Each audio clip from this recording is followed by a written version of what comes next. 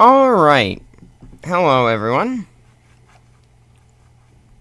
As my screen locks up, today we are going to be talking about biomes of the world. This is from biology, and I went to Khan Academy's website and YouTube page. And I couldn't find anything about biomes, or at least a good resource. They had.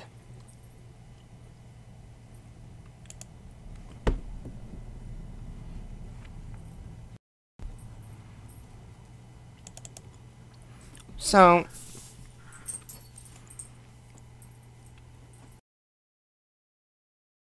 I'm going to talk about the biomes of the world. And you can see them, at least the land biomes here. We will talk about both aquatic and terrestrial or land biomes. There are several types. There's actually two major types. There's terrestrial and then there's aquatic. First, we'll talk about the ones that are on land or terrestrial biomes. And the following slides will help you with the land biomes or terrestrial biomes and their qualities. There will be a picture or two on each slide to give an example. Average temperature is about -2 degrees Celsius. Average precipitation is around 3 centimeters. The soil characteristics are that it's frozen most of the time. And if you look at the second bullet there, it says that the top layer only thaws in summer, which that only lasts about 3 months. So the top layer of the soil just thaws enough that plants, like the shallow-rooted grasses and the other tiny plants, like the small bushes and trees, can live in that area. And obviously the limiting factor is the coldness, because if it's too cold and you can't grow, say, wheat there, because that takes a lot of soil. You can't grow that in the tundra because you're going to be facing that this layer of soil over here is only a few inches deep. So that would be like, let's just say 3 inches deep. Okay, so anyway,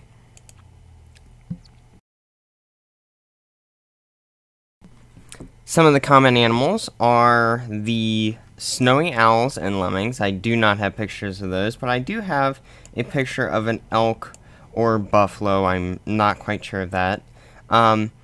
And this is a very interesting fact. Mosquitoes and black flies only come in the 3-month summers. Personally, I would love that if our flies and mosquitoes only came 3 months of the year. But unfortunately, in Ohio, they come most of the time, all the time.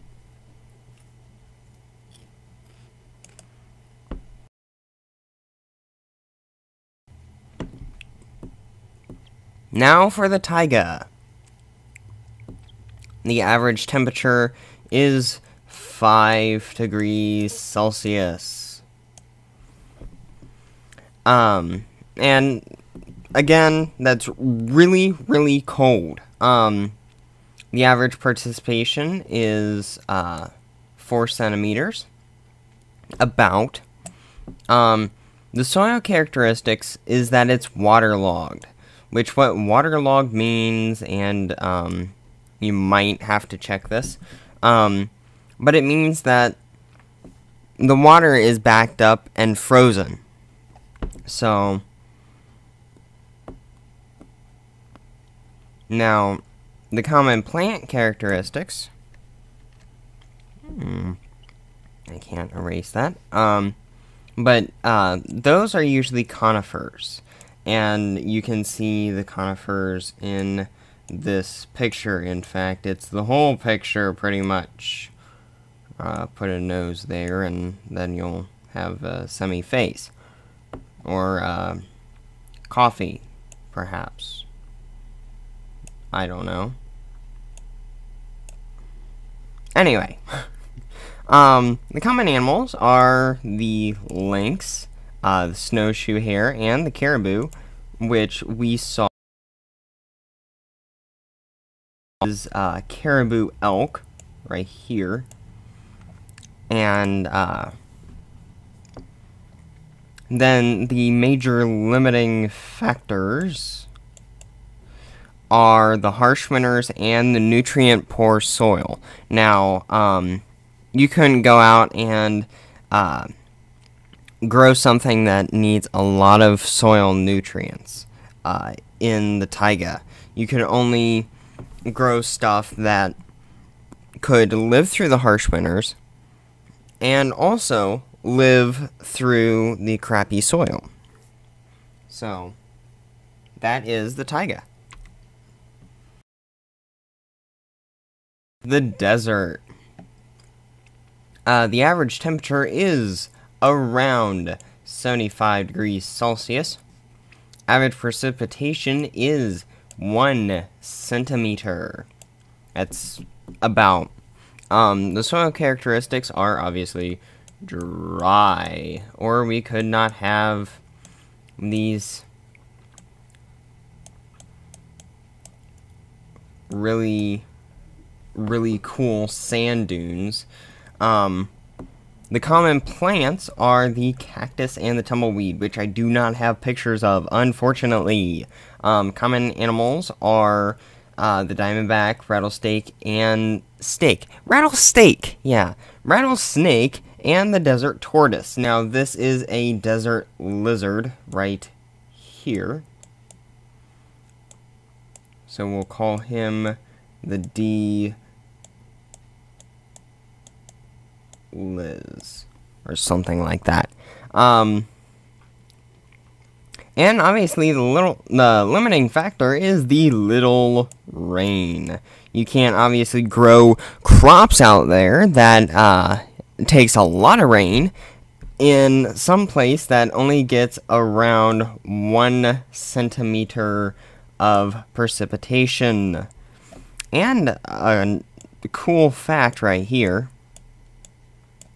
In order for an area of land to be considered a desert, it has to receive at least less than 10 inches of water a year. Now, personally, I believe that the 1 centimeter deal is definitely a lot less than 10 inches. Next is the I kind of put two pictures together here. We'll get to that here in a moment. Average temperature is 17 degrees Celsius. Precipitation is 15 centimeters. Soil characteristics is highly nutritious. What this means is that we can grow crops here. It's a very, very, very, very, very, very good place to have a farm. And you'll see that the common plants are grasses, oats, and grains. Common animals are the bison and prairie dogs. And what's weird about grasslands is it has like 3 different names. In Africa, it's called the savanna. In America, it's called the grassland or the plain. In Ireland, it's called the plain. And that's where, and it's called prairie. That's right. And that's where, obviously, the prairie dogs get their name, because they are on the prairie or grassland.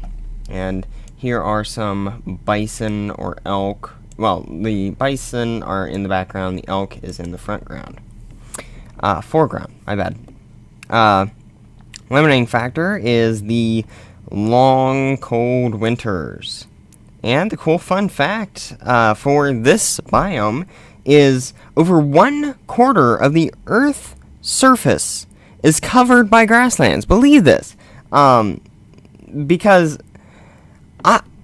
I can't wrap my head really around this, because if 75% is the ocean, and we'll get to that in a little bit, then how is 25% of it grasslands, plains, prairies, or savannas? You know, and that's just a quick thing to think about.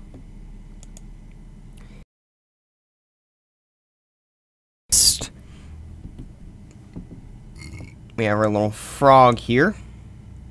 The average temperature is 12 degrees Celsius. Average precipitation is 50 centimeters. Wow, that is a huge change.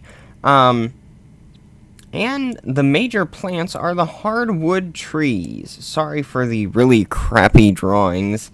I am using a ergonomic standard mouse, so sorry about all the crappy drawings. But the hardwood trees include the oak and the maple trees, and this also includes the other larger trees that are also considered hardwood, but I couldn't fit all of it in. The soil is very nutritious,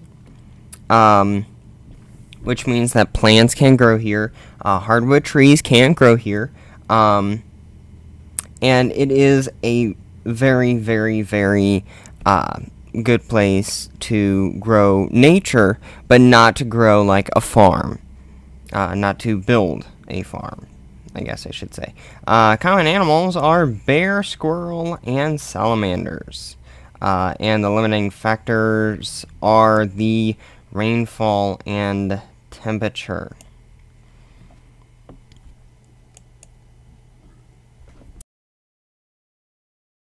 A fun fact from this: another kind of forest is a temperate rainforest, and I got this from a direct place. Temperate rainforests are found in California, Oregon, and Washington in the U.S. These forests are made from redwoods and sequoias, which are the largest trees in the world. Now, my grandmother went to California a little while ago. I think it was early last year. Pardon me. And she saw a sequoia that was as big as the World Trade Center. Probably, I would say, because she took a picture of it. And about 3 people wide. And it had caught on fire, but it was still standing, because where they were had a huge wildfire. So I just think that this fact is amazing about the largest trees in the world. Tropical rainforest. You've probably seen games that deal in the tropical rainforest. Let me get my mouse around here. And this is right there where I just drew the really weird thing.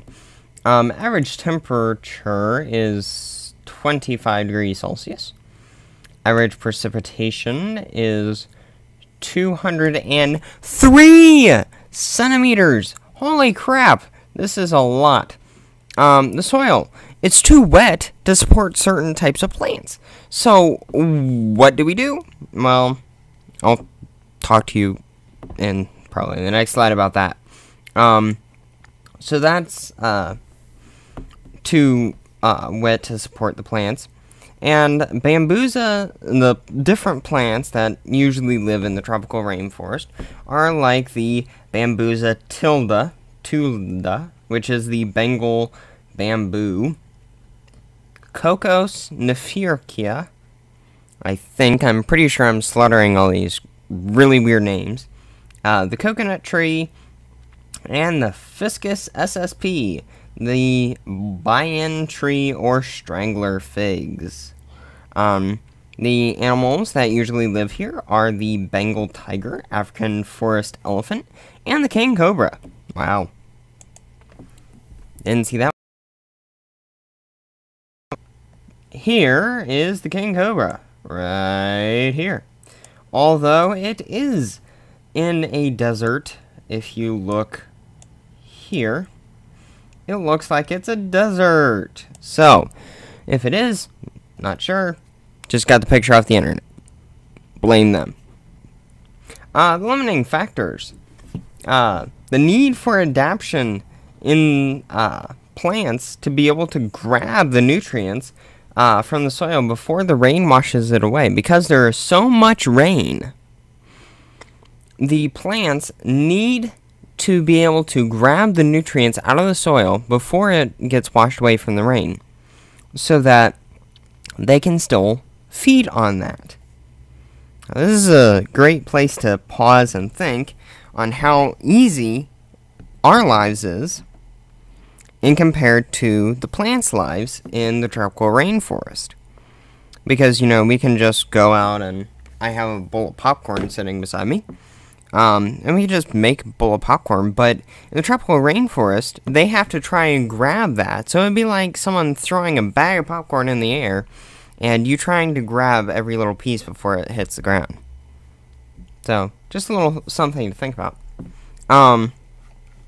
Rainforests get their names, because they receive a lot of rain, an average of 80 inches, or 203 centimeters a year.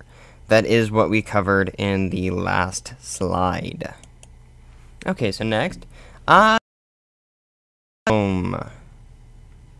this is very interesting.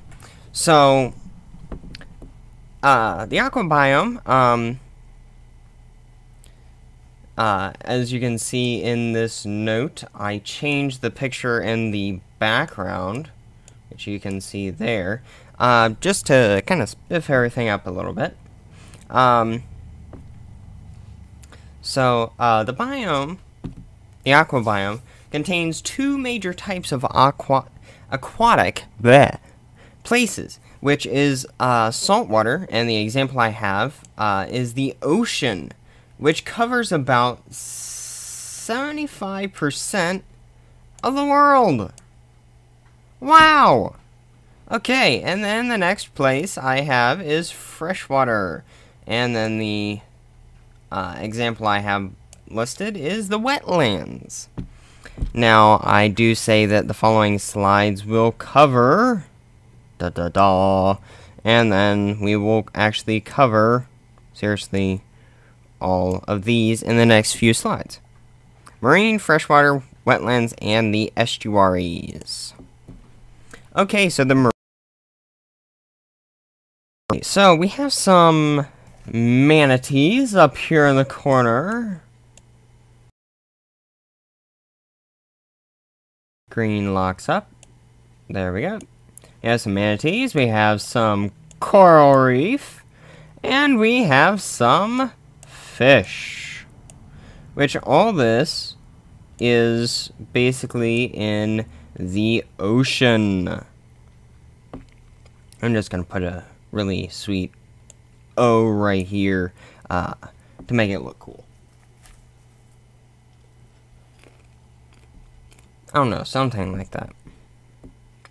The ocean supports many life forms like the manatee. Give him something to say.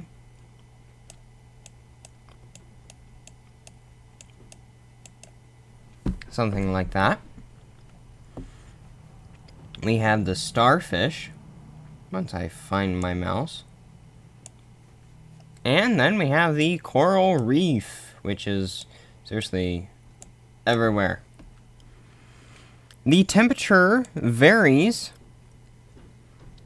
in the ocean and in all marine biomes, really. Due to the salinity and the depthness of whatever you're at. In this example, I put the ocean. And once again, I said that oceans cover approximately 75% of the Earth. You know, and I think black is getting a little irritating. Let's switch to a nice red. And the Pacific Ocean. Ooh, I like this red. Is the deepest ocean, measuring in at about 11,000 meters. Now this is crazy. And then the Atlantic and all the other ones are right behind it, but the Pacific Ocean is the deepest. So, food for thought. Now, okay, here we go. Freshwater biome includes well, I have it all down here. It includes the estuaries, the streams, the rivers, and the ponds. So, all of these, yes, I cannot draw. I'm even looking at it, and I cannot draw. It looks like a bird a little bit.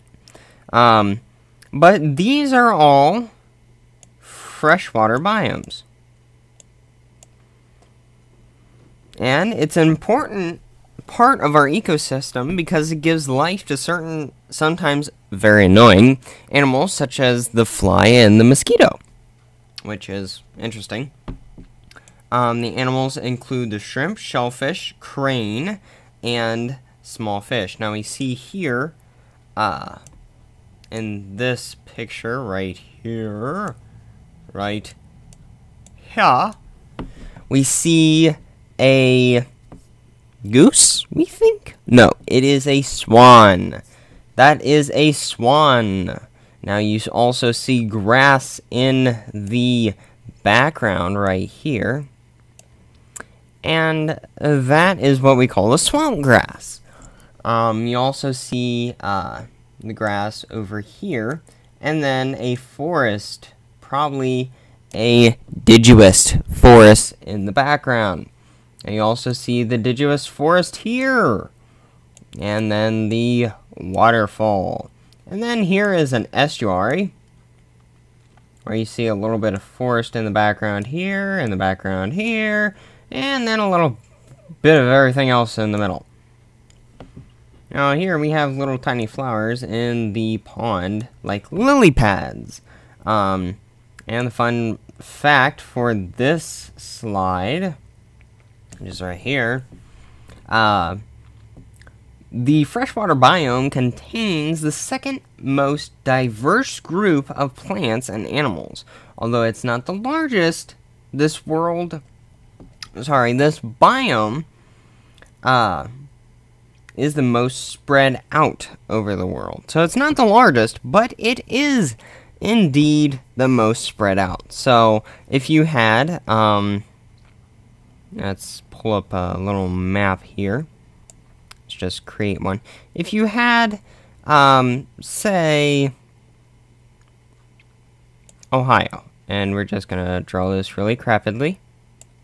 You're going to have one here, then one over here, and one over here. That's what this is saying, is that they're very spread out, these freshwater biomes, which sometimes is good, but it might be better if they were closer. You know, like something like this, because then we could drink this fresh water and then put it back into the stream after we cleansed it. But that has yet to somewhat happen.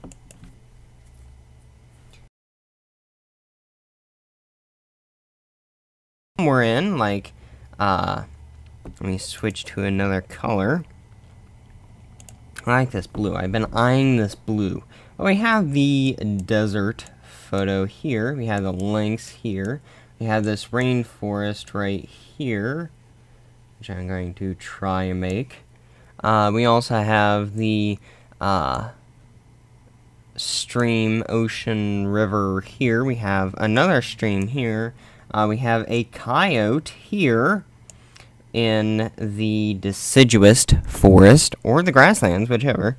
And then we have the rainforest. We have the tundra. And then we have the marine.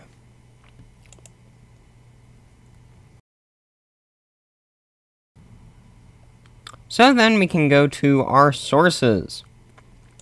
Now, these, the top 3, are actual websites. You can pause the video. And this one is an actual science book. It's a textbook, and it's called the Dynamics of Life, Level Blue. It's from, wow, this is heavy. It's from Glencoe, National Geographic, McGraw-Hill. It has 3 titles, so I can give you the ISBN number, and that might help you find it a lot better. Okay, so that is 007. Oh, it's 007! Cool! 8 2 9 9 0 0 4. And that is the ISBN number for this book, so that it is easier for you to find if you want to check it out or go to your library. So you can pause the video. I'm going on though, because I'm hungry. Anyway, so we go photography, continued, and then we have the background template, and that is a very long URL. Sorry I couldn't short it. And then the presentation was researched and written by me, Joe Wolfboy. It's produced on YouTube and the Wolfboy.net player, in part by JMS Productions Video Direction and Publication. Copyright and copy 2012 from JMS Productions. You can visit us at jmsp.webs.